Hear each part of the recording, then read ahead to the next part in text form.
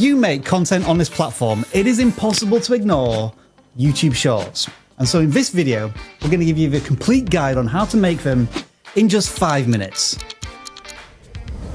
Here are the basics. YouTube Shorts must be 60 seconds or less in length. As for aspect ratio, well, viewers watch YouTube Shorts on one of these, so it's vertical portrait videos.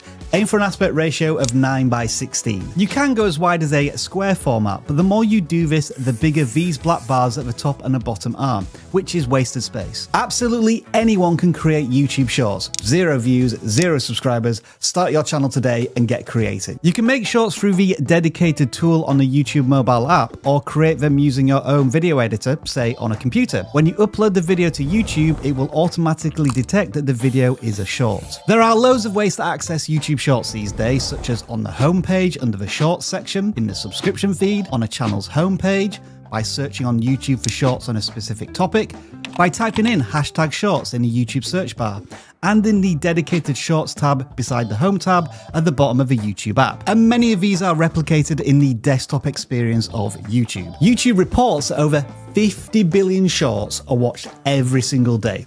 So for creators, that's a big opportunity. To create a short within the app, tap on the plus button at the top of the screen and then create short. This big red button obviously records footage, and as you do this, a red meter fills at the top of the screen. This is how much record time you have left. You can record as many clips as you want, and if you need more than 15 seconds, tap here to give yourself 60 seconds of recording time. This undo button will remove the last clip you recorded, and over on the right hand side you have tons of creative features such as timers, green screens, effects and filters. YouTube are constantly adding to this, so play around with it. You can add popular music and sound to your shorts through this button at the top of the screen. You can search for what you need, preview it, and then add it directly to the footage as you record it. If you use this feature, your short will not receive any copyright claims, which means that you can monetize the short once you're in the YouTube Partner Program. You can also add clips from your phone to the YouTube short, but if these clips have licensed music in them, they may get copyright claimed because you didn't add them through YouTube's built-in tools. This X button will allow you to delete the short completely or save for later, and a tick in the bottom right-hand corner will take you to the next stage where you can do a bit more editing. For example, if you want to add text to the short, you can type it out here and then tap on Timeline to drag and trim the text so that it displays only when you need it to. There are a couple more features you can play around with here, but ultimately you'll be tapping on Next in the top right hand corner of the screen to take you to the upload page. Starting with the title, this is perhaps the most important part of your shorts SEO, so make sure it's searchable or incredibly intriguing, and keep it to 40 characters or less if you can. That will stop the title from getting cut off when people see it on YouTube. Next to this is an image with a pencil icon. This is where you can kind of select a thumbnail. It will allow you to scrub the timeline of a short and choose a single frame that represents your thumbnail. What you can't do is upload a custom thumbnail, unless you use this cheeky hack linked in the top right hand corner of the screen. Shorts remixing allows any creator to use the audio from your video and the video too if you agree to it. We'll come back to that later. And we always recommend uploading any content to YouTube unlisted or private, just so that YouTube can process it properly and you can check it. When you're ready, it's time to upload. So those are the very basics of how a creator makes a YouTube short, and if you're finding this tutorial valuable, make sure to subscribe. But what about the viewer's perspective? How do they interact with a YouTube short? Well, the truth is, very, very quickly. Users can swipe through a lot of shorts because it's so easy to do. You can also do all of the usual stuff such as likes, comments and shares. The description box is hidden away a little bit behind 3 dots at the top right hand corner of the screen and an extra tab. So as a pro tip, make sure to use the pinned comments to add your own calls to action. This box in the bottom right hand corner is the audio source for the YouTube short. If the add sound feature was used that we showed earlier, then it would be listed here. Otherwise, it's original audio from the YouTube short that anyone can take and use on their video, or use a remix tool and potentially use the audio and video as part of their own YouTube short. For traditional creators protective of their content, this might seem a little scary, but everybody who makes YouTube shorts agrees to these rules. Analytics do exist for YouTube shorts, and they have their own dedicated section in the YouTube studio. It's a pretty comprehensive collection of data, and you can view it both on desktop and on mobile. And now for the only question that really matters: can you make money from YouTube shorts? Yes, Yes, you can. If you only make shorts on YouTube, your requirements are 1,000 subscribers and 10 million YouTube Shorts views over the last 90 days. You don't need to track watch hours at all. Having said that, if you do get 4,000 watch hours from long form content, you can monetize YouTube Shorts as well. But here's the catch. CPMs are tiny for shorts compared to long form content. You will need tens of millions of views to earn hundreds of dollars. Do you feel like you're having trouble getting your YouTube Shorts to go viral? Whether you love them or hate them, you've heard us say this before, you should be making YouTube Shorts today if you're trying to grow on YouTube. And this isn't just us saying this is coming directly from YouTube themselves. Creators who are uploading both short and long form content are seeing better overall watch time and subscriber growth compared to those who are only uploading on one format. Well, hey, that sounds promising, but if you're just starting out, things could feel a bit daunting or confusing. You're trying to crack the code and get people to actually watch your shorts. And in fact, here at vidIQ, we're also trying to crack that very same code. And after studying hundreds of channels, we think we have some answers for you. Beating the YouTube Shorts algorithm is possible, but it is going to take a brand new skill set for those of you who are new to uploading short form content. So it's time to take everything you know about optimizing a long form video and put it aside, because if you're trying to grow on YouTube Shorts, we're going to talk about how this is going to be a little bit different. With YouTube Shorts, you have maybe about 3 seconds or so to get them to stop scrolling and give the rest of your short a chance. And if they do give your short a chance and the viewer watches the rest of it, YouTube is much more likely to push that short to even more people. With that in mind, there is one thing you as a creator need to focus on whenever you make a short, and that is your hook. Your hook could be some text on the screen, or something you do or say, or maybe even a sudden camera movement that somebody sees when they scroll to your short. So as we go through these today, actually let us know in the comments, what are some hooks that you've seen on shorts that got you to stop scrolling? Everything you do in the hook of your short is all about raising curiosity. Now, normally you would use a title and a thumbnail to raise that curiosity, but with shorts, you don't really have that opportunity. You kind of got to think about it like acting out this title and thumbnail in a YouTube short in the first couple of seconds. You've probably seen some examples of this, one of them being, have you heard about? There's always the tried and true, they don't want you to know. Do you know about the black baby test? No? Well then, let me tell you. Have you ever heard of the region beta paradox? You might be suffering from it right now. And something that works on me all the time is, you've never seen anything like this. These type of hooks can work really well for any type of YouTube topic that you want to cover and gain a new audience for. You're taking something that a person wouldn't otherwise care about and turning it into kind of an interesting factoid on YouTube Shorts. This is a raw steak, and this is me putting that steak into the dishwasher. Okay, trust me? Check this out. According to Mythbusters, dishwashers can get up to nearly 150 degrees. Everything you do on YouTube Shorts is going to need to apply to somebody who's brand new to your channel and perhaps brand new to your topic. Going forward, keep those viewers in mind as you record your shorts. Anyway, back to the subject of raising curiosity. You could get people to be curious about something that specifically happened to you, one of your own experiences. Something like, this is the most amazing product I've ever seen, or I would never do this, and this is why. I never buy silk, and this is the strange reason why. As a kid, just be careful not to give too much away in the first few seconds so people feel like they actually want to finish watching the short. This is the most powerful charger I've ever laid hands on. And there's still a ton more examples to go through here for raising curiosity.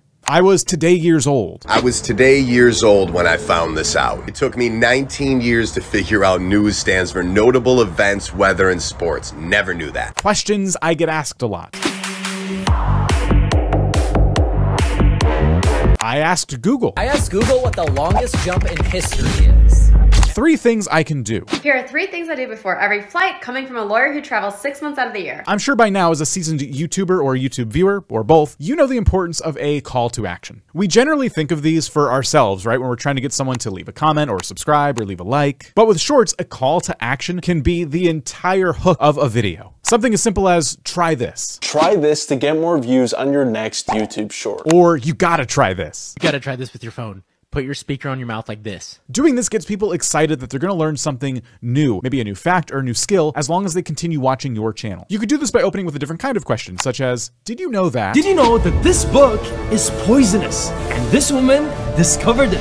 Hi, Nas Daily. Or maybe crazy facts. Crazy body facts that you probably didn't know. Did you know that your brain generates enough electricity just by thinking? You can also get people really thinking about things they wouldn't have thought of before. You've probably seen videos that start with, have you ever wondered? Have you ever wondered what the most viewed YouTube video is? We got just music, let her go. Or by asking the question, is it possible to... Is it possible to feel high with pressure points? Well, according to this doctor... Let's shift shift gears a little bit though. What if your channel is about reviewing products? Well, you could keep it really simple and just compare two products, X versus Y. Biggest smartphone versus smallest smartphone. Which one's actually more practical? Or you could mention why you never try a product, and that kind of negativity can get people to stop scrolling. Why I would never style my maxi skirt like this and how I would change it. If you want to push a service or talk about things like fashion and makeup, you can educate your viewers on the do's and don'ts that they should follow. Do's and don'ts of coat shapes. Don't pair a puffer coat with proper shoes like loafers or ballet flats. Or simply how to do things themselves. How to create festive outfits if you're a minimalist. Try pairing some sheer socks or tights underneath your jeans to make them feel more evening appropriate. Everybody wants to feel included. It's as if our brains are literally wired around FOMO. So include your viewers in your life and in your various experiments. For example, today we're gonna see how much water this Scooby-Doo can hold. I'm trying this so you don't have to. I'm doing this so you don't have to. I've been hunting for the dumbest world record. Watch me. Watch me try to fix this squishy. It's in really bad shape. Today I'm going to... Today I'm gonna find out if a Bic lighter really does burn for 55 minutes. And we all know there's a trick that works for even long-form videos, and that is to make a list. These generally keep people watching all the way to the end. And you can do this in shorts too. For example, 7 best. 7 tastiest smartphone cases, starting off with the Ice Lolly. 5 products you won't believe exist. 5 Amazon products you won't believe are real. Number 5 is the Sun Visor fan hat. Top 3. Top 3 YouTube mistakes. If you're trying to position yourself as an educator on a specific topic, then hacks is a great way to share something new with somebody. Everybody loves a quick hack, and you can say that this hack is going to help you reach whatever goal that is in 3 easy steps. How to become a mermaid in 3 steps. First, go to a friend's birthday party and push her away. Here's how to have the best blank of your life. Here's how to have the best sleep of your entire life. Make sure your room is dark. There's always simple how-tos. Here's how to write an entire book using ChatGPT. Step 1, you say, hey, I want to write a book about this topic. Can you give me 5, 10 title ideas? And then of course just outright mentioning hacks themselves. This could get your YouTube shorts a lot more views. Another kind of cheeky thing you can do is create some sense of urgency as soon as people scroll to your short. You could straight up ask people to stop scrolling. Wait, stop scrolling.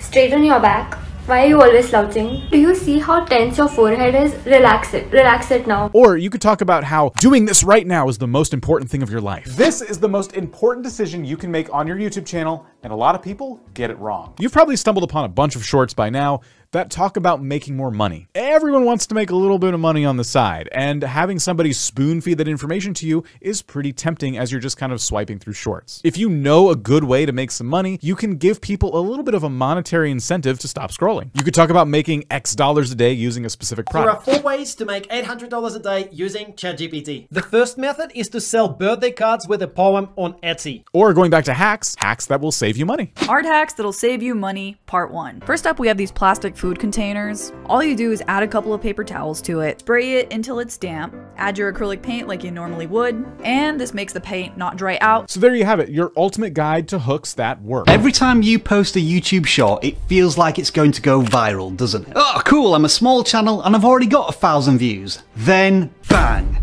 everything suddenly stops. And then it keeps happening over and over and over again. Which leaves you to start wondering, is the YouTube algorithm truly against me? Or worse still, have I been shadow banned? Now usually I would try to convince you otherwise, but what if this time you're right? So you have these seed audiences. The seed audience will try and be like, it's not really that much interest, and then you'll see it drop suddenly. And in this video, that's what we aim to find out. Why YouTube Shorts views always seem to start strong and then suddenly tank. You'll learn what's going on behind the scenes with the YouTube algorithm and how it decides which videos to promote. Now it turns out timing and consistency are crucial factors. So you're going to want to pay close attention because I'm going to reveal the optimum posting strategies to ensure that those views don't taper off. But if you get the timing wrong, yep, that temperamental Shorts algorithm is going to do its thing. So make sure you stick around until the end of this video because I'm going to show you all of the actionable tips that reveal how the YouTube Shorts algorithm is working in 2023. Oh, and I also forgot, there's a little game of spot the difference in this video. So if you find it, let us know in the comments below and I'll give you a thumbs up. And is there such a thing as YouTube shadow banning you from Shorts? Well, keep watching. But first, let's throw this over to you. Have your Shorts views ever dropped off inexplicably? If the answer is yes, which I'm sure it is for many of you, then try the timing strategies in this video and then come back and let us know how you got on. Now then, you're probably quite familiar with this typical YouTube Shorts graph. Not much happens for a few hours and then whoosh, it suddenly takes off, only to flatten out just as quickly. Now, when I first saw this in action years ago, I phrased it as the shorts surge, without really understanding the why behind what was going on. But now we have an expert's explanation to back all of this up. And if you've got some spare time, try saying shorts surge, an expert's explanation really fast 10 times. Now, I will confess that this expert opinion comes from someone on Reddit, claiming to be a former data scientist from one of the fabled FANG companies. But allow me to explain. The YouTube Shorts algorithm consists of 2 stages: explore and exploit. And it's the seed audience from these stages that determines whether a short takes off. If you're a smaller channel, we want to get you a seed audience. Like if we don't know a ton about you, like let's say you're just starting out, we want to get that as fast as possible. If you're a really small channel, it may take a little bit of time for you to get that seed audience and ramp it. Now, these 2 dudes are not random experts on Reddit. They're actual YouTube employees, so they should know a little bit about how the YouTube Shorts algorithm works. So we'll get back to the seed audience in a second. The Reddit post explains the explore and exploit stages as a multi-armed bandit system. So think slot machines at a casino. When you first publish a short, it enters an explore phase where it gets sent out to a small, random seed audience. This seed audience acts like a focus group to test if your content resonates. The algorithm tries to find viewers that might be a good match for your short based on factors like your niche, their watch history, and so on. But here's the catch. That seed audience may not represent your target audience. The seed audience, especially if you're a smaller channel, is randomly selected by the algorithm to minimize regret and maximize engagement. And to support this theory, remember what the YouTube employee said. If you're a really small channel, it may take a little bit of time for you to get that seed audience and ramp it. So if we go back to the one-armed bandit, if YouTube finds a perfect seed audience, you've hit the jackpot. And when that happens, the algorithm moves on to its next phase: exploit. The short will get more exposure and be sent out more widely. However, if that initial seed audience isn't engaged, it doesn't provide enough momentum for the short to really take off. And then the algorithm will, well, I'll just let the YouTube employee explain. The seed audience will try and be like, it's not really that much interest, and then you'll see it drop suddenly. But what if your counter to all of this is the fact that the video got thousands of views? Surely that's good data for YouTube to work with, right? Well, yes, for long form content, but not necessarily for shorts. I think also for creators, we're used to impressions, click-through rate, and that doesn't exist in a feed. And so those views feel to me like more like impression than traditional views. That's right. I think that especially creators starting out, I think a lot of those early views, they're sort of very like exploratory. Yeah. Typically, when you watch shorts, you don't choose the ones you end up watching. YouTube chooses for you through the shorts feed. And so logically, the only way to really test these shorts isn't through impressions, it's through views. Going forward, that is something to remember. Impressions test long form content, views test shorts, especially when they're first released. You need to keep this strategy top of mind. Make great YouTube shorts for your target audience. And this is how you stack the odds in your favor. Research your target audience and find out what makes them tick, and tailor everything you do from text, visuals, editing to match what they like. This gives you a better chance of the content resonating with whatever seed audience YouTube sends your way. Try to post 1 or 2 shorts a day to increase your chance of hitting that jackpot. You can find out through YouTube when your audience is online. So through that, you can match your publishing times to when your users are most active on YouTube. The data that will be most useful to you is the new swipe away analytic. And YouTube also now includes returning viewers for shorts content. In other words, do you hook viewers before they have the chance to swipe away? Once we here at vidIQ began adopting these strategies, YouTube eventually discovered the perfect seed audience for our shorts, and now they function very much like regular videos in terms of views, including views from search and external traffic sources. But we'll also admit that none of this came easy to us. It took about a year and 100 YouTube shorts to figure this out. So yeah, patience is always a YouTube virtue. And with this YouTube short, we can really put that Reddit theory to the test. 1.2 million views in 70 days. And what did it do? Explore and exploit. Exploit and exploit some more. So with the YouTube Shorts algorithm still effectively being a work in progress, does that mean it's exploitable, vulnerable to hacks? Well, apparently there is one. Many claim to have exploited it, and it's as simple as they come. re-uploading. If your YouTube short is stuck at 1 view, here's a little trick you can try. Alright, so what I'm gonna do is re-upload the clip onto YouTube. The video with 1 view, I'm actually just going to make it unlisted for now. Alright, I'm making the new video public, so let's see what happens. So it's a day later and we're at 176 views as opposed to being stuck at 1. Okay, so would we recommend doing that? No! Probably not. This same YouTube employee who was speaking to Colin and Samir is part of our vidIQ Max Discord group, and he says that to YouTube, re-uploading will be seen as abusive and will get your channel flagged as spam. And that's when you could truly consider your channel shadow banned. And for good reason. A while back, YouTube announced that it was going to start sharing ad revenue made from YouTube Shorts with creators. All you need is 1,000 subscribers and 10 million Shorts views over the last 90 days. Many of you have expressed that you feel this requirement is completely absurd. But, I mean, is it? Is 10 million Shorts views in 90 days really unreachable? Listen. I don't care what you think about the 10 million views in the 90 days. Today I'm here to give you some ideas that actually work for YouTube Shorts. And will they get you to 10 million views? I don't know, but I do think they'll get you a lot more than what you're getting now. The first tip I have for you, and this is becoming even more important day after day, is doing tutorials in YouTube Shorts. A year ago, I would not have recommended this at all, but today, YouTube Shorts are showing up in search. So teach people to do something that you're good at in a short, concise way. For example, here's a quick skin retouch tutorial that got over 5 million views. The next tip I have for you is to recycle long-form content. So if you're a creator who's already making long-form videos, what you need to be doing is thinking about ways you can repurpose parts of those videos into their own independent YouTube Shorts. And this strategy also works for folks who aren't video creators but are crafting lengthy blog posts that are full of valuable information. Marina and Gary Vee are nailing this format and getting millions of views. There's also jumping on YouTube short hacks. For example, you could take a really viral life hack video and then do a reaction to it or try out the life hack for yourself. Before you do, of course, you should make sure that it fits into your actual niche. How can you make it so that your regular audience would also be interested? You could take some inspiration here from watching the shorts that a channel called Lionfield is making. One thing to try would be before and after videos. These videos are great when you're trying to show your audience exactly how to achieve a specific goal. Just be sure that the results of the after are easily identifiable so your audience feels like they know exactly what you're talking about. You can find a ton of great examples of this on the DIY Home Decor channel. Another format you see all the time on shorts are quick tips videos. The idea here is to break down complex topics into small, easy to memorize portions. It also helps with these types of videos to add captions so your audience can more easily follow along,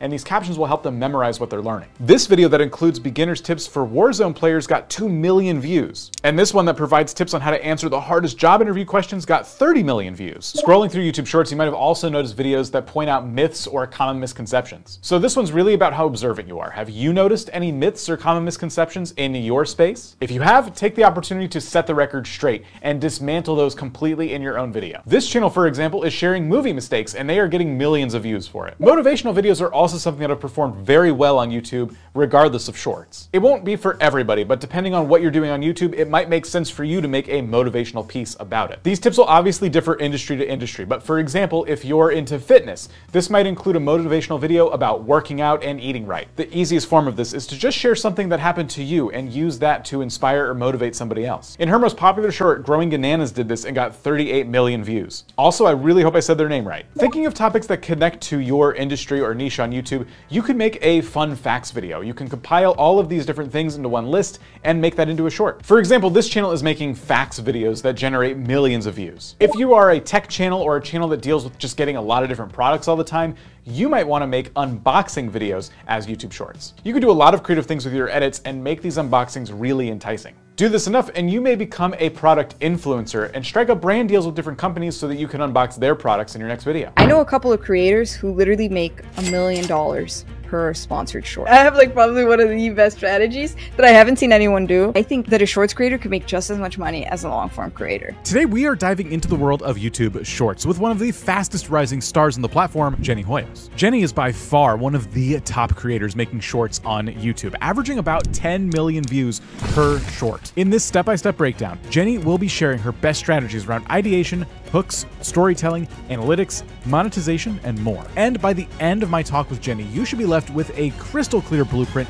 for creating high-performing shorts. First things first, what do you feel like your overarching strategy is and the mindset that like enables this level of consistency is? I think the biggest overarching thing is treating YouTube like a business. So I'm just like making sure that I'm very like on top of my schedule. Like all my content is scheduled. All my content is on a calendar. I make sure that no matter what, there is a YouTube video posted on Saturday at 10 a.m. EST. So I think for me, it's making sure that I do quality, quantity. So I want my videos to be quality, but I also want to make sure that I'm uploading consistently. Even at the age of 18, Jenny has made the decision to treat her YouTube channel like a business. She's investing so much time and effort to not only grow the business, but also make it profitable. In order to be profitable as a business, you need to go out and find yourself a potential customer, or in Jenny's case, a target audience. One of the things you mentioned recently was that as creators, we want to be in a blue ocean as opposed to like a red ocean. How do you deliberately like position yourself in a space with little competition, which is basically what the analogy is. Sorry to spoil it. When I think of blue ocean, I think of having your own unique twist. So granted, we're all gonna have idols or steal like an artist, but at the end of the day, you should still have your own unique thing that makes you unique. What's your unique advantage? What are things that you're skilled at? Things in your situation that help benefit you, basically, is the way I like to see a blue ocean. I was always like into entrepreneurship and business, so I knew I wanted to make videos about finance or money. And at first, I was actually copying Graham Stephan, like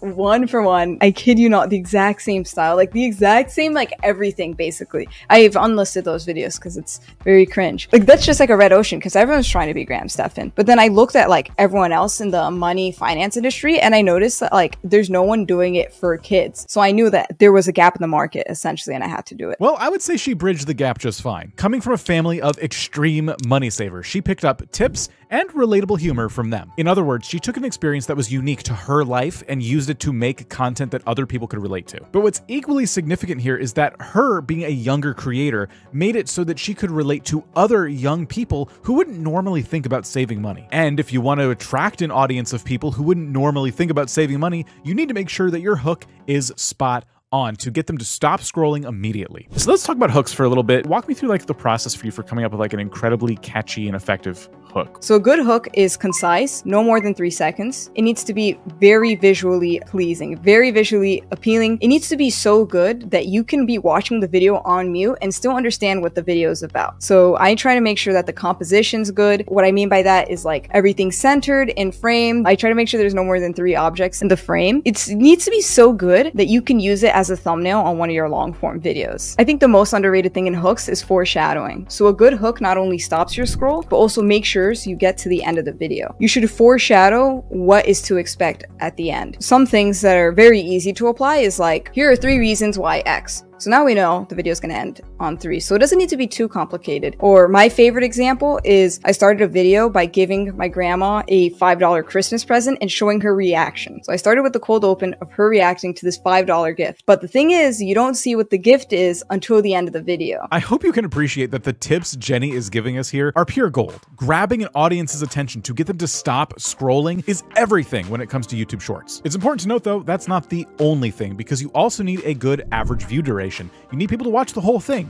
In order to do that, you need to tell stories. Now, I know some people kind of feel like they have a natural ability to just tell stories, but if you're anything like me, it's something that is a bit intimidating. Fortunately though, for you and me, this is something you can learn. This is a skill you can develop. So what storytelling frameworks and like techniques are you using? I'm going to start with the simplest, ending with the hardest retention tactic. So the simplest one that anyone can apply is but-so storytelling. So it's basically setting up conflict and then resolving the conflict and then setting up new conflict. So imagine a story where you say, oh, I wanted to go on a walk. So I went outside, it started raining and I didn't know what to do. So I went back home. It's like, okay, it's a story, I guess. But when you use but and so, it just sounds more entertaining. Like I was at home, but I got bored. So I ended up going for a walk, but it started raining. So I ended up trying to figure out what to do. I was looking for an umbrella, but I couldn't find one. So I had to go back home. So it's like the story just seems so much more engaging when you use those words. I probably like repeat myself so many times on these shorts, but every time I say but,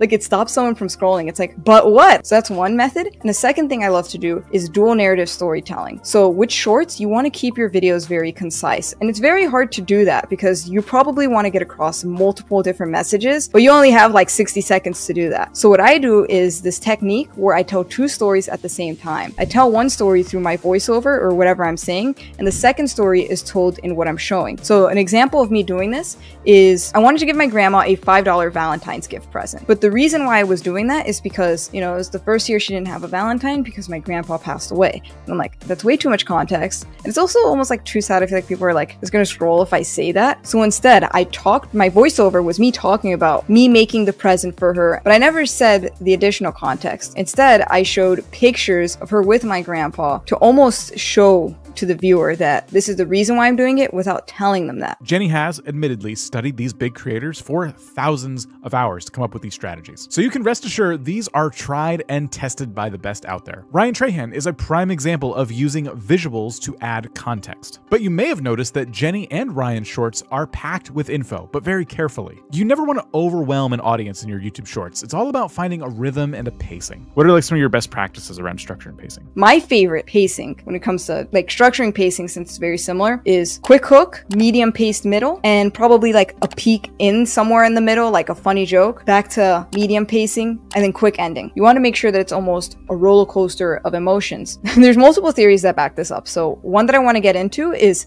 peak end theory. And it's this theory that people only remember their favorite part of a movie or whatever they're watching and the ending. Like you never think of like, oh, I remember when this boring thing happened, which makes sense, but that's like the whole point of it. I think because creators are forced in shorts to keep their videos under 60 seconds long and keep their energy up, a lot of their ideas kind of get rushed through. Oftentimes the videos can lose their flow and confuse the audience. Do not talk fast, just talk more concise and try to get the message across in the least amount of words possible. Usually you'll give like that concise, quick action-packed value and context. And then right after, like giving so much context, you need to let it breathe so that they can understand the context that they just heard. Once you finish making a video that you're very, very excited to share, it's difficult not to just go ahead and hit publish. But before you do, a good practice here is to take a step back and ask yourself a few questions. Imagine for a second that you're the viewer of this video. Does it make sense? Is it captivating? Does it capture the right emotion? Because you should absolutely be making it a priority to understand how the audience is going to feel when they watch your short. I don't care if it's shorts or longs. Connecting with your audience is everything. How do you get insight into your audience's like mindset and preferences? I feel like the best way to do it is literally to send your videos to your avatar if possible. So like for me, it's very simple to just send it to a younger family member or like also my parents. But if you don't have that, utilizing your analytics is very important. I try to look at the retention graph, not the percentage. You look at the retention graph and you see like, oh, this joke just did not hit, or I talked way too long for that. And you just kind of have to like come up with your own assumptions and like figure that out and apply it to new videos. But as for what content to make and content strategy, I'm looking for videos that are a bit old but performing in the last 48 hours. Because like for example, right now my last 48 hours is one video from a year ago and then a bunch of them are videos from like last month. But then what's interesting is like, why is my #1 performer a video from last year? And that's how you understand like what videos are actually the ones you need to recreate and what is actually resonating with your audience. For example, I'll look at, oh, what's my average duration of videos that are my top performers? That's how I know my best videos are 34 seconds. So I'll usually just like toggle as many analytics as possible and see if there's any patterns there. Yes, understanding your analytics is great for helping to increase your views and watch time and find trends within your content. But the real win lies in making content that people love. When you watch something that you love from a creator, you go back and you want to watch more of it. That's how you build a community and grow on YouTube. What else do you intentionally do to build loyalty and get viewers like coming back habitually? Buckets is probably like 90% of like creating returning viewers. So buckets are repeatable formats and I try to keep mine very similar titled. So for example, my bucket would be $1 fast food item versus restaurant. So it would be like $1 burrito, $1 boba, $1 everything basically. And because everything is titled and structured and formatted and the video is very similar, like all the videos are metadatally linked. YouTube can easily be like, oh, the viewer liked when she made $1 pizza. Oh, they're gonna like when she makes a $1 sandwich or a $1 burger. It's very easy for YouTube to understand what your viewer is gonna wanna watch next. So the goal with returning viewers on shorts is to make videos that your viewer viewer is probably going to watch next, and you do that through structure, format, and metadata, such as title. If you're uploading once a week, I think 2 to 4 buckets is really reasonable. Even though making shorts is awesome and all this advice is really helpful, there is one glaring issue when it comes to shorts, and that is your return on investment. Honestly, are shorts even worth it? I'm sure you've seen like the AdSense on shorts for most creators is very small, but you yourself are someone who's admitted to everybody, I love money. How can somebody who's like getting into shorts and seeing a bit of success like leverage them to make money? Shorts is totally a viable way to make money. I don't know who like thought that it's not. I think that a shorts creator could make just as much money as a long form creator. Maybe not as much ad revenue, but you can make the same money. I average like 50 to 100 million views per month on shorts. So because of that, it ranges between 5 to 10K per month in ad revenue. Versus like if I was doing long form and I was getting those views, what the heck? I'd be like at what, like 100K a month? Like, so theoretically, ad revenue wise, it's much worse. But if you have products, courses, sponsorships, that's where the money is to be made. I know a couple of creators who literally make $1 million per sponsored short.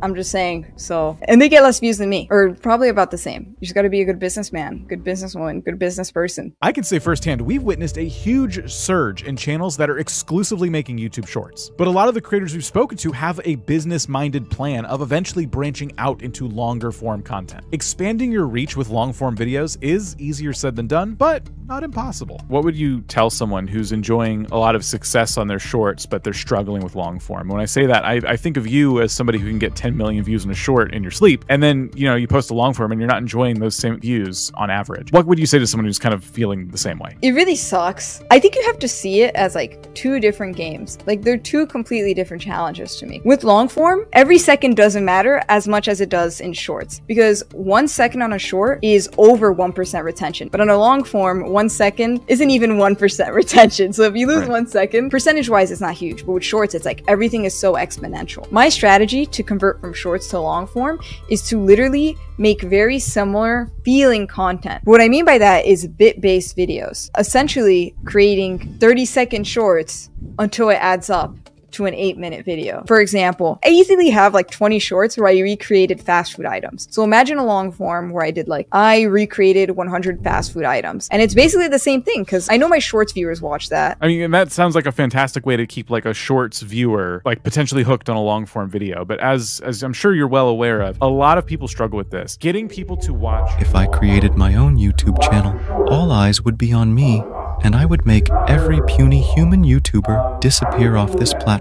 Getting people to watch your long form videos, who watch your shorts, is almost impossible. How are you handling that challenge? And what are you seeing in your data? So for context, my shorts average 10 million views per video, but my long forms range between 50 to 500K. It's a very wide range. But like my top performing videos on long form are like literally almost all returning viewers. So what I am identifying is, yes, people are converting from shorts to long form, and the retention is actually great. In fact, even when I link a long form from my short, like with the new related feature, like my retention is like crazy high on my long forms, even though they're coming from shorts.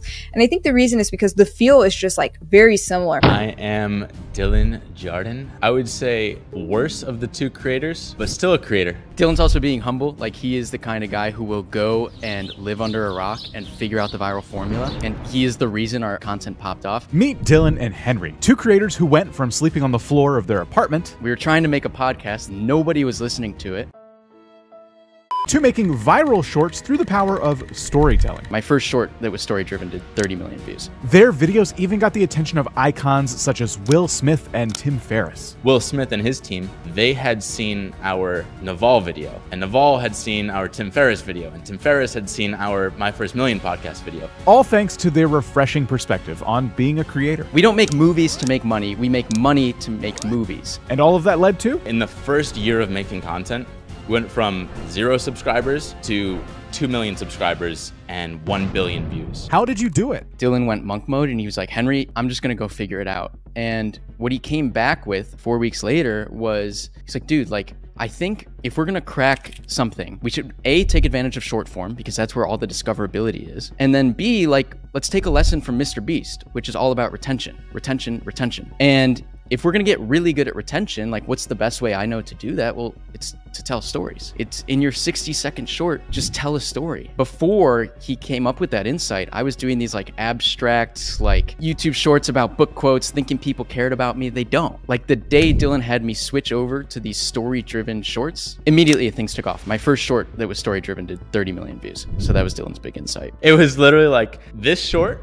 had 3,000, and then the short after learning, hey, how about you just tell a story, 30 million. So it was like just night and day, the difference. I had a script. I was in Dylan's apartment. I was just cranking on a script. I was like, dude, you got to read this thing. Like, I'm stoked on it. It was my first clip about McDonald's. He comes over my shoulder. He takes a look and he's like, dude, what is this? This is garbage. Erase everything. Imagine we're sitting in a bar, we're drinking a beer, and just explain the story to me like we're two friends. Tweaked the whole thing, and it just went crazy. In addition to stories, your shorts have a very cool format. How did you find it? So how I had that original breakthrough, it wasn't anything novel that I came up with. I think Henry originally found this channel. He's like, dude, check out this thing on TikTok called Big Weird World. And it was like these 1 or 2 kids that were pretty much like our age, and all they did was just pull up a green screen behind them, and then they had animations, like kind of funny animations in the background telling history stories. I'm like, Dan, that's a really sick format. I don't see that on YouTube, and we live on YouTube. So it's like, can we just take that same format and just absolutely blow this up? And the nice thing is it worked because it was already proven on TikTok. And how do you find viral worthy content? How do you know what to invest your time in terms of scripting, shooting, and editing? Similar to finding that format and remixing it for YouTube, we were like, let's just take already long form content, 10-minute, 20-minute, 30-minute videos that have millions of views. That's a blueprint for virality. They've already done it. So can we just tweak and remix and retell that story in 60 seconds? Don't reinvent the wheel. The other thing I think is like Dylan and I will just be scrolling through Twitter and you either see a blog post with a lot of likes or you see a little psychological hack or you see a little history story. And my thought is always, wow, if that hooked me, if I'm here like reading this longer thing now, well, there's gotta be like 1,000 other people like me, 10,000 other people. That's kind of our general approach. But then it's like, figure out exactly what hooked you. Maybe it's a video of an armadillo just crossing the road. And it's like, wow, that video is really interesting because like I didn't expect the armadillo to like roll that way. Just figure out like what hooked you, and that's what you're gonna use as your hook. So I would just take that now armadillo video and just like put that at the very start of your video and be like, look how crazy it is this armadillo is rolling across the road. Do you have a system for finding a lot of good ideas? Yeah, so in terms of finding a lot of content ideas, I think it's just making that switch in your mind, which is like, I'm looking for ideas now. You don't just like sit on the couch and try and write down ideas. You just go about your day. And in conversation, someone says, well, why does this work the way it does? I don't know, let me Google it. Oh, okay, there's an idea. Or when you've got that switch turned, you start watching YouTube videos. It's like, what interests me? Did that thing go viral? Yes, it did. Okay, can I retell it? So I think you make the switch, you just say like, I'm going into idea mode, create a note in your phone, label it like my ideas, and then just go about your life. And as you see them pop up serendipitously out of life, write them down. It's near impossible to sit down and try and just come up with them. And then just refer back to your list and you've probably got 1,000 things that would work. I don't know, our issue has never been searching for ideas day of. It's like filtering this list of 100 ideas. Which one do we want to shoot today? So how do you filter down the list? Right, with all these videos, we know they have viral potential. They already got our attention, so now it's just like, okay, which one do I want to tell today? It's pretty easy. It's like, oh, today I want to talk about how Sweetgreen makes money because I just ate a Sweetgreen. As artists, you need deadlines. If you have that massive list, you need to say, hey, I got to get something out in 60 minutes. Because without even artificial deadlines, like you'll just be scrolling through the list forever. Make a deadline, write the thing, get it done. Where does niche fit into all of this? We never focus on a niche. Like we'd tell a short about like the difference between zebras and horses. And then the next short would be like, how does Costco make money? Like very little overlap. There was just like enough traction. Like we didn't care if one was 1 million views and one was 100,000. It's like roughly people are finding this interesting. And after that, I checked out of looking at stats altogether. Overall, once a month, maybe I'll check in and be like, okay, the views are at like 40 million this month or 20 million this month. I don't change really much beyond that. I just go whatever's interesting to me. I'm sure, like Henry said, there are 1,000 people that also find this interesting. We were trying to focus on the inputs as opposed to the outputs. It's like, let me just craft the best story I can. Let me just layer on the absolute best edit I can, and then I'm gonna post the thing and ghost. That was what interested you at the time. So I think Dylan's really good at like just chasing like what feels like play as opposed to like grinding on what feels like work. And for us, that was just like not having a niche, doing these broad appeal clips and just kind of chasing what we were interested in. We see a lot of of creators make the mistake of focusing on the extrinsic stuff like views and subscribers. What else do you think trips up most new creators? The problem with content creation in general is everyone's trying to just be a better version of what they're already seeing. And that just never works because you're going to be like 10% better, but that's not enough to really crack through. You have to be 10 times better, not 10%. It's like, okay, how do you be 10 times better? Well, it's going to look like nothing you've seen before on YouTube. Particularly, we hadn't seen people spend 3 days to a week animating a short for 60 seconds and just telling it like Vox quality. So I think that's really like, if we were to start over right now, it would be looking like, hey, what is that thing that no one's doing? I think that's hard. If you're just sitting on your butt and you don't know what to create, like I think that's hard. I think the straightforward way to become the best or be the only is to just take 5 different formats you like and 5 different topics you like and smash them together. For us, it was Big Weird World and Casey Neistat and Van Neistat and like Drunk History, Vox. And then when we smash these 6 formats together, guess what? We're the only people doing Johnny Harris, Vox, Casey Neistat, Big Weird World, South Park, you know, like all in one. So I think finding formats that already work, or even like old formats that worked in the past, and then remixing them is a great place to start. Aside from a unique format, are there other ways new creators can stand out? What's nice about our style with the green screen pull-up, it's like we almost have that now patented on YouTube. Like it's just like our thing. And the nice thing is it is in the first 3 seconds. We're gonna have something recognizable where you see this green screen and it's us on screen pulling it up. It's like, okay, that's a good video. I've seen a million videos like this before. They clearly work. So that's where I'd really invest my innovation energy. It's like, okay, how do I like figure out how to really stand out at the start? There's some way where you can just get people to stop the scroll in the first 3 seconds and make that just your trademark style. Do you think beginner creators should start with shorts instead of long form? I love shorts compared to long form because shorts is like, you just make a video. Like long form, you got to figure out like, is the title good? Is the thumbnail good? Oh, I just spent 2 weeks on this and it's got to work. Versus a short is like, hey, I'm going to put out a short today and then a short in 2 days. And it's like, I'm just pumping out content. So like, if this doesn't work, that's totally fine. I'm just going to keep doing what I like. So there's just a lot less pressure, especially when you're starting out. And these short form platforms are like the ultimate rewarder of just good video or good story. Thumbnail doesn't matter. Hashtags don't matter. Titles doesn't matter. Description doesn't matter. None of that matters. It's just like, may the best story, may the best retention video win. What would you say to creators who think shorts and YouTube in general are super competitive? So everything, yes, it's super competitive because everyone's just copying each other.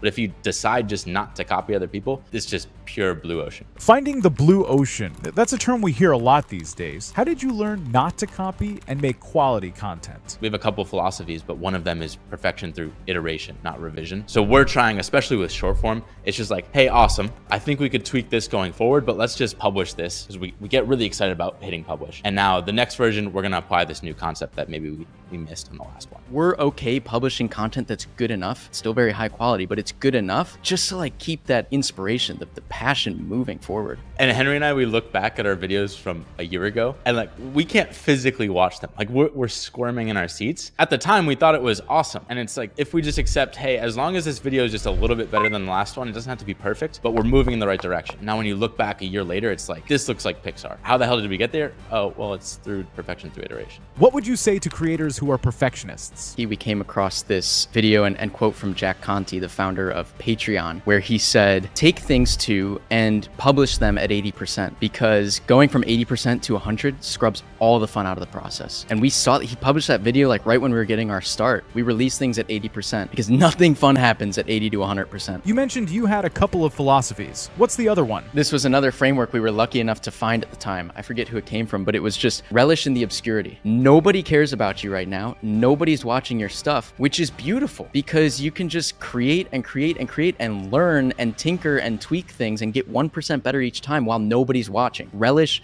in that obscurity. Do you have an example of where you tried to get 1% better each time, but still didn't get views? I shot like 200 daily vlogs and nobody was watching them. But what I realized is if you just do that, if you go through the motions, like day 1 short is going to be very different from day 200. If you're just like, can I make this 0.5%? 1% better with each iteration, even if nobody's watching it, then you're going to be a lot better off 200 days down the line. Making 200 daily blogs could have easily led to burnout. What's your take on that? I think it's easy to burn out on content, especially content you just don't love doing. We've always tried to avoid this pigeonhole of like, you find one video that works and then you're just like, I'm gonna keep doing that thing. And you find yourself like in a couple months doing a video, and I know a ton of creators like this, videos that you don't actually care about. You just did it because the algorithm rewarded that. We've always tried to only teach things and tell stories that we really like so that we could do it for a long time. When the thing you're exploring, the topic you're exploring, the idea you're exploring, when it just feels like play, when it feels like it's that thing that you could do for 18 hours a day and like you don't stop to look at your clock once, then like burnout's never even a question. That's a really healthy way of looking at things. Any final words? I just think like there are two big concepts with how we create for yourself and then be the best at that. So basically be your own favorite creator. I think that's just what we've done. It just makes the creation process so much more fun when you're creating for yourself versus like chasing some algorithm or getting locked into some niche because somebody told you to. Now just create videos you want to make and see in the world, and you'll be your #1 fan. YouTube Shorts are a terrible idea and they're going to ruin your channel. YouTube Shorts are the future of entertainment. What are you talking about? Dan, you're an idiot. You have no idea what you're talking about. And let's be honest, those lights behind you are more popular than yourself. Well, Rob, you are never going to be a superhero, no matter how many Amazon helmets and shields that you buy. Hold on, guys. Hold on. I think I have something. I found something that is going to settle this. Nate? Nate? Howdy, everyone. We have yet another YouTube update in the studio. You go to analytics and then content. What you'll find a little bit down this screen is a panel called viewers across formats. And it shows you the percentage of views you're getting from the different types of content that you can put out on YouTube: videos, live streams, and shorts. And this is creating some interesting discussions about videos versus shorts versus live streams. Is this analytic useful? I was actually really happy when I saw them doing this. YouTube was building a bridge between shorts and long form, and this analytic was one of the first like best concrete evidences that I've seen of that. I think this is exactly what people like needed to see from YouTube, because we get the questions a lot. Like, are shorts even worth my time? You know, are people going to watch the long form content? I always feel kind of validated when stuff like this happens, because we've been saying like some people might come to your long form content, but a shorts viewer is a shorts viewer. They're kind of in that shorts mindset when they're watching. It's difficult to pull them in. And this is like proof of that. You know, our analytics anyway are showing that 18% of people watch both things. That makes a lot of sense. Yeah, I'd be fascinated for anybody watching this to share your analytics below, especially watching both if we're talking about shorts and long form content. And Nate, I know you've been doing some research. Are you finding that creators have success with both longs and shorts, or it tends to be one or the other? More recently, I was looking into shorts-led channels, right, meaning, you know, they've led with YouTube Shorts or they're only YouTube Shorts. I see this as a pretty clear indicator that YouTube is hoping that different content types can coexist well on the same channel. I'm seeing mixed results from my audience so far. Different people saying, oh yeah, it works just fine to put them both on the same channel. And other people saying, no, it destroyed my long form views. It's been a bit of a mixed bag so far. But with that said, I feel like the fact that they did bring this out points to a clear direction that YouTube is hoping to go. Yeah. Which actually I see as a really positive thing. What's interesting when you say like, oh, it destroyed my channel. I have my own channels that I experiment on and stuff. And one of them is like primarily shorts, I would say, but I've done plenty of long form content, and those long form videos do okay. And when this analytic came out, what was really frustrating was that 98% of my viewership, or 97%, watched shorts, and like, you know, 1 to 2% watched like long form videos. And of course, almost none of them in that case watched both. And I realized, oh, I had changed my shorts. I had started doing something that was getting more views, but it just inherently did not cater to the same audience at all. Just because I think these two things are similar and I like these two things doesn't mean the viewers do. It actually prompted me to remove the offending shorts, put them somewhere else, and things are already starting to correct a little bit more, because again, now the channel as a whole, shorts, longs, live streams, all feels like it's for the same person again. Creators always ask when there's a new analytic, what's a good number? Is there a good number for this analytic? Is it risk and reward? Like if I'm going to make more shorts, then I expect more views coming from shorts and vice versa. My response to that would be, well, what's the goal? Like, what's the goal for your channel? I really think it's going to matter on what type of audience you're trying to attract. If you're trying to go for the type of audience that naturally likes short form content, then probably naturally you're going to have a higher ratio of that. But then, of course, if you want to make more money from AdSense, then you'd want them watching both to be the biggest. It's your goals, right? But it's also your style. Like, what kind of content do you enjoy making too? I can imagine like a documentary channel, like people who make hour-long deep dive videos, probably not taking to shorts super well. But then again, like if their style permits it, they can go, I really like doing these deep dives, but what if I could tell the story in under a minute? And almost as a way to promote the things that I do. Like, you could go either way with that. It just really depends, I think, on the type of creator you are. Do you think with this analytic, there may be a sense of more FOMO around shorts? Should creators just make shorts because they're there and there's the opportunity? Or are you potentially spreading your time, energy, resources across too many formats if you're like an individual creator? I look at shorts as almost an entirely different language, so to speak. It seems to have a very different set of skills to be successful with it, and naturally a very different audience. I think the primary thing is, can channels grow really quickly with it? Yes, absolutely. We have proof of that all the time, right? But once again, if it's not a language you want to learn, then personally, I would say, don't worry about it right now. Also, we should mention that it's not just about videos and shorts. If you do live streams, then you can check what the crossover is here. And it looks like the differences numbers is a lot more extreme. Like, maybe it's even more difficult to get people from videos or shorts to your live streams. And I just wanted to ask YouTube if you could just improve this analytic a little bit more, because it says, yes, all right, 18% are watching both right now, but is that better than 28 days ago or worse? I think that would be exponentially more useful. YouTube, if you're watching this, that's a good idea. It's not just YouTube who are bringing more information to us about shorts. Nate, you have just done an enormous study on shorts. I think 35 billion views.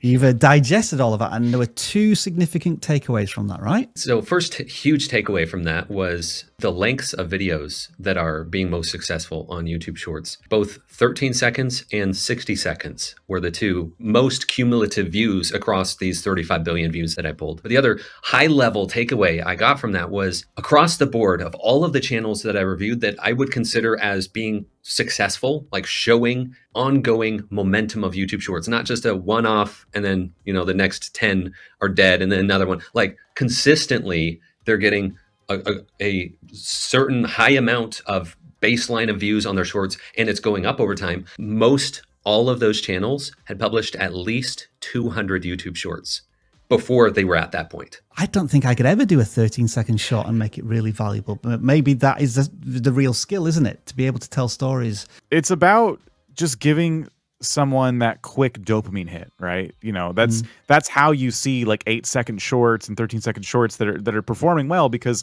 that's like just enough time. If you remember, Vine was like 6 seconds and that was it, you know? And people became superstars from that. Just excellent storytelling in the shortest amount of time possible. YouTube Shorts does give you a minute, and there's some fantastic shorts that I've seen that go up to a minute long that really tell like a full and complete story.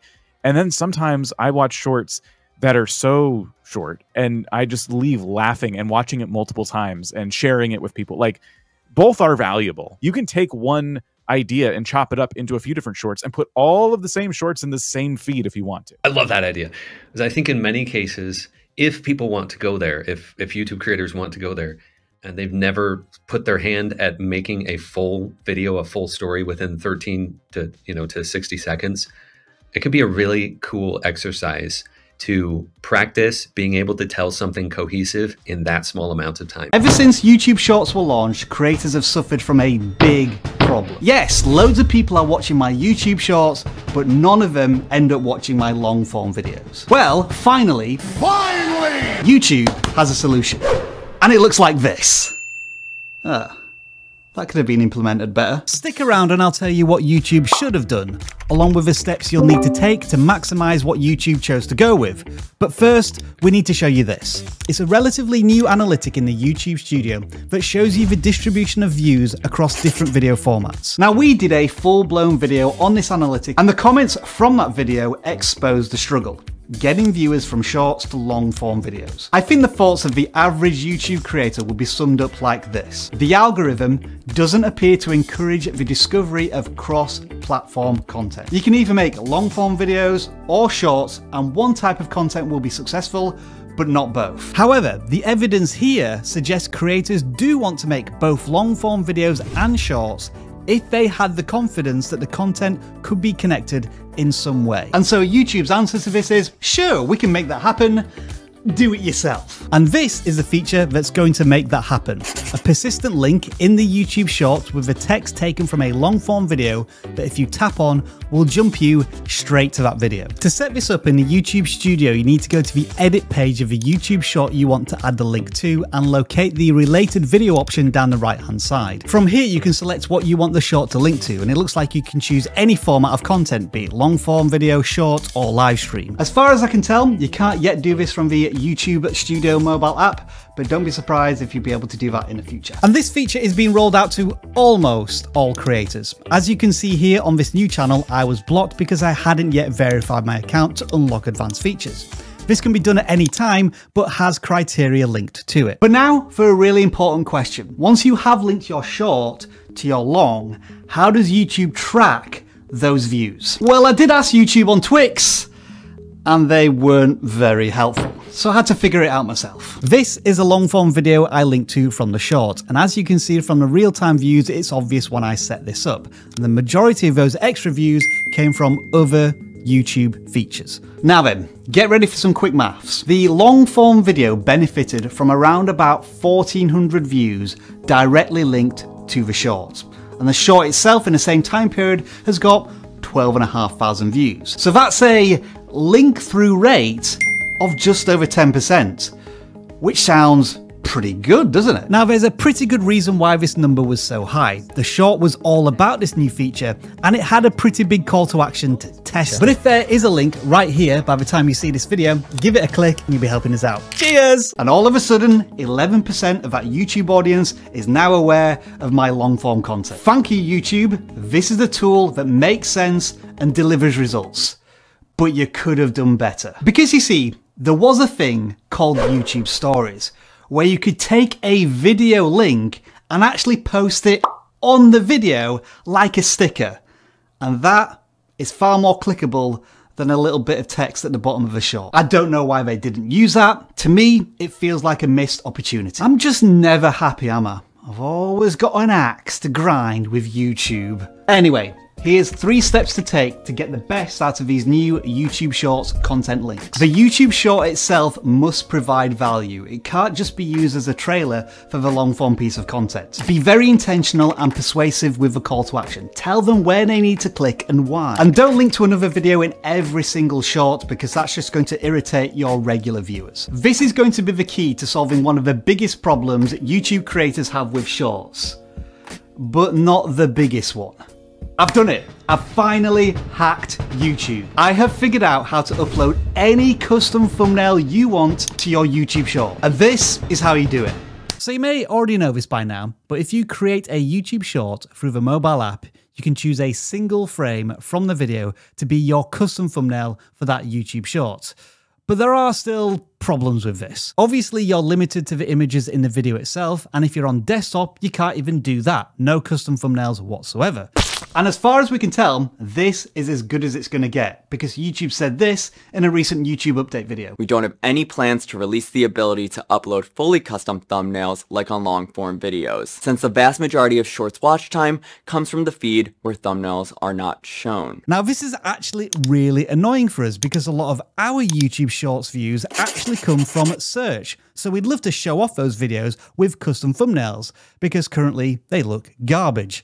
So here's the unofficial way to upload a custom thumbnail to a YouTube short. I don't know how long this exploit's going to last, and if it stops working, don't blame me. For this to work, you have to create the thumbnail at the same time you are making your short, and then add the custom thumbnail to the start of your video.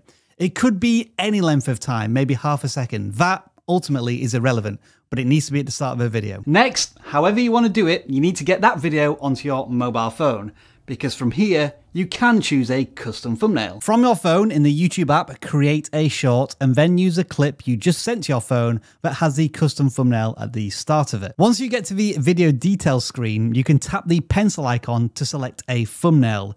Make sure you scrub over the timeline so that the thumbnail element of the video is selected. Add all of the other bits you need to, and then you can upload the short to your channel. That will solve your YouTube short custom thumbnail dilemma, but now you've got a problem because you've got these extra frames at the beginning of your short. How are you going to solve them? Back onto the computer. This is where in the video details of the short, you can take advantage of YouTube's built-in video editor.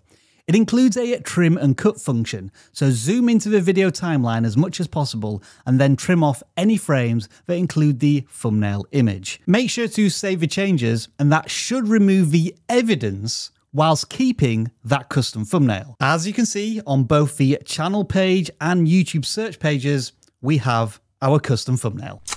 Excellent.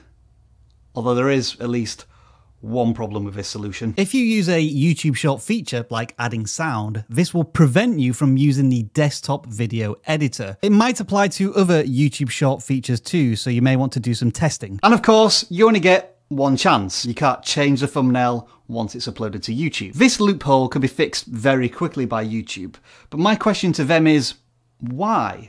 Why are you making it so hard for us to upload custom thumbnails to YouTube Shorts? In preparation for this video, I did a poll on our community tab, and more than 2/3 would like the option to upload a custom thumbnail. Regardless of whether YouTube fixed this very specific problem with YouTube Shorts, we know we've just fixed all of your other problems with YouTube Shorts with this ultimate guide. But what about the YouTube algorithm? Yeah, we've got that sorted as well.